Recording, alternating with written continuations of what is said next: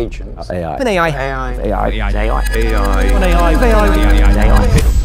Since the majority of videos on YouTube about AI either too technical or too basic, I decided to record this one for all of our subscribers who either have just a little bit or no technical background at all. In this video, I will explain what AI workflows, and AI agents are.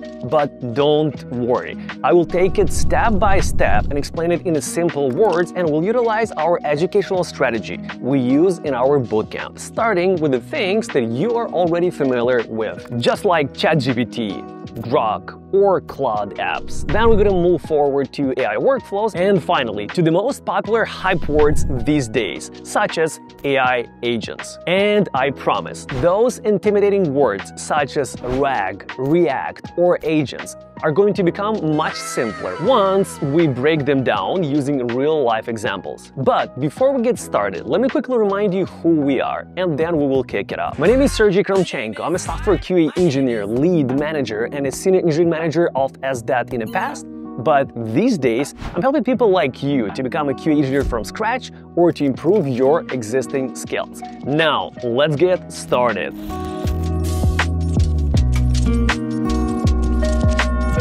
Level 1. Large language models, or LLMs. Every single app you have played with in terms of AI, such as ChatGPT, Google's Gemini, Claude, or Tesla's or Elon Musk's Grok, those are just applications built on the top of LLMs. And LLMs are simply brains for every single AI app. Let me explain that in simple words. Imagine using Google. You type something, Google looks it up, you get an answer. So that's pretty much how nowadays internet works, right? In simple words. Now let's think about LLMs. You give a prompt or same input, you pretty much type something. Then it uses what it learned and it will get you the response, just like in a Google, but instead of the Google's server, we have LLMs, or large language model, which uses a lot of data behind it that it was trained on. So far, pretty straightforward, right? Input, LLM, and your response. Easy peasy. But here's something to keep in mind. Every single LLM, or large language model, was trained, even though it was trained on a lot of data, it doesn't know your preferences, it doesn't know much information about you. It cannot access your files, your order history, or real-time info, unless you specifically connect it to it. And most importantly, LLMs are passive, which means they're simply sitting there and waiting for you to input some data, to ask them questions. They don't go and do things on their own. And that's why we need workflows. Now, let's imagine a familiar situation. You are hungry, and you're telling your AI or ChatGPT, next time I'm going to be talking about food. Offer me something based on my previous order history from Uber Eats. And it will definitely fail because it has no idea what Uber Eats are in terms of your orders, because you did not give access to Uber Eats. But if you will build a workflow, then you could give access to ChatGPT or the other LLM app, so it could access your orders previously, take a look at them, and then give you a recommendation based on your previous orders. And you could even specify such steps as check past orders, pick something with a 5+ stars rating, send a suggestion. And that works until you say this: can you recommend something new? And then it will fail. Why? Because the path you programmed doesn't include look for new options. Workflows are just like recipes. They only work the way they were written. And in technical terms, it's called control logic. Now, let's say you expand it a little bit. You add Yelp reviews, Google Maps, and make it read the recommendation out loud. Great! Based on your past preferences, I found a 5-star vegan sushi place nearby. Want directions?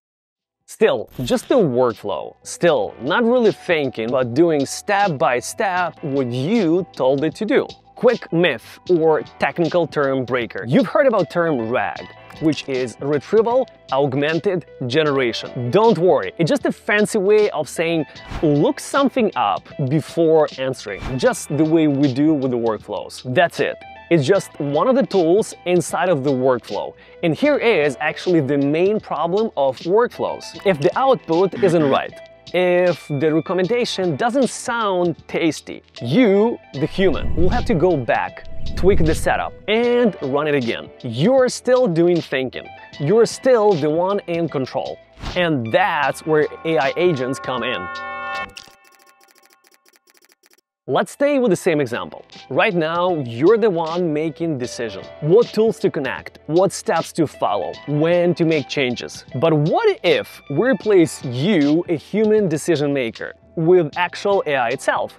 Then that's the time when fancy workflow, becomes even fancier AI agent. And an agent can do three things that workflow cannot. Number one, reason or reasoning. It doesn't simply check the past orders. It thinks, oh, it's actually cold outside today. Maybe he wants something warm. Or, oh, he did order sushi 20 times within the last 10 days. Probably we should offer him something else. It reasons through context, just like you would. Number two, act. Now AI says, let me check if there are any restaurants nearby. Then it will also check if they're actually open now. And finally, it will probably read some reviews before making decision. And it does that all on its own, without you giving exact step-by-step instruction, just like you did with the workflow. It figured it out on its own. Let's say the agent suggests a restaurant, but then realizes the reviews are meh. Maybe the curry was too spicy. It doesn't send you a recommendation and simply call it a day. What it does, it goes back, finds a better option, and only then sends you final and improved result. That's called iteration. And it can actually do something cooler. It can critique its own answer with another AI model before even sending it to you. That's what makes it different from regular automation or workflow. It can actually think. Second nerdy word of the day, react. You might have heard this word but probably got scared because it's something related to AI that you haven't heard of. But let's take it apart. It's very simple. Re stands for reason and act stands for acting, just like the second difference with the workflow. And that's why React is one of the world's most popular frameworks for building AI agents. And that's what pretty much it does, right? Aside of iterating. By the way, I've been mentoring people for 8 years, and if you're interested to learn how to build AI workflow or AI agent, or how to become a software QA engineer completely from scratch, you can follow the links right below this video. Let's continue. Let's take a look at the real-life examples, and we have a lot of different ones, but I'm going to pick one of the most useful ones for our community, detecting wildfires. I'm going to click right here, and by the way, we're using Landing AI website. And I'm going to click on one of the pictures to see how exactly it will detect the wildfire. Because we cannot have people all over the world constantly monitoring all of the forest cameras simultaneously, but we can have AI. And you can clearly see it right here that there is a fire.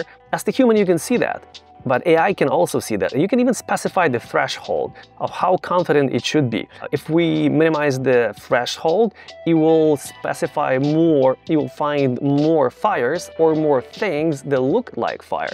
If we increase it, then it will be more challenging, let's say it that way. It will be more sure before it say, hey, there is a wildfire. So if you go all the way to 100%, it will say that there is none, but if you at least get it to 85 or 90, it will still show you, hey, there is a fire. And the government or any companies that run this AI can simply specify this threshold. Now, quick recap. Level 1, LLMs. It's just like human brains. You ask it a question, it gets you an answer. Just like the thing that we have right here. Level 2, AI workflows. You design a process and AI follows it step by step. And level 3, AI agents. You give it a goal and AI will figure out how to get there on its own. If this video helped you to make sense out of AI workflows, and AI agents, and now you're thinking possibly to build one, leave a comment right below this video and let me know what would you like me to show you how to build on the next video. Either send a message, create AI workflows, or create AI agent, and I will do it on the next video. Now, thank you for watching, get some workout, get some rest, drink a lot of water, and I'll see you next time.